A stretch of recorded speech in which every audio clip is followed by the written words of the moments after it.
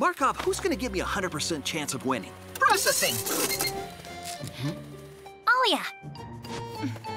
Oh no, Alia was Markov's pick. Hey, using Markov is cheating. Well, we need the best players if we're gonna win, right? Since we obviously know who's going to win, there's no point in playing. I'm going home. Nobody's going home, and nobody's going to cheat. I specifically asked Mr. Didier to join us to teach you how to play together and develop some team spirit. Yes, in soccer what's important is not winning or losing, but enjoying yourselves by playing together. Together means not only with your teammates, but with everyone on the field. And I really like playing with my opponents, especially when we're crushing them.